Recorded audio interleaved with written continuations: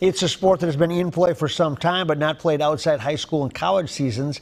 So they decided to introduce an amateur adult women's fast pitch softball league. And they hope it's just the beginning of something big. Yeah. They're playing a game they love in the summer. It makes logical sense. But in Minnesota, there has not been a real designated league for women's fast pitch softball until now. 300 men's town ball teams throughout the state.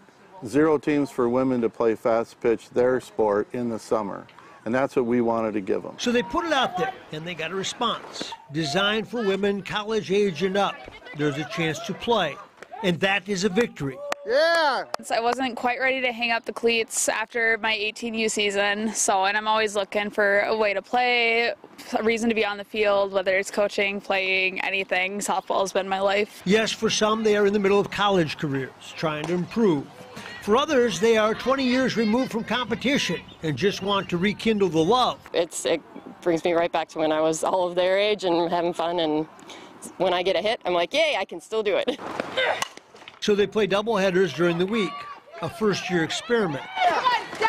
We asked, what night can you play, Maxie? If it's Monday, Wednesday, Friday, that's what you got down, and then we're pairing pitchers with pitchers and catchers with catchers, so every team is fully able to withstand 2 games in a row. It's a little like amateur baseball, allowing adults to do what they did as kids.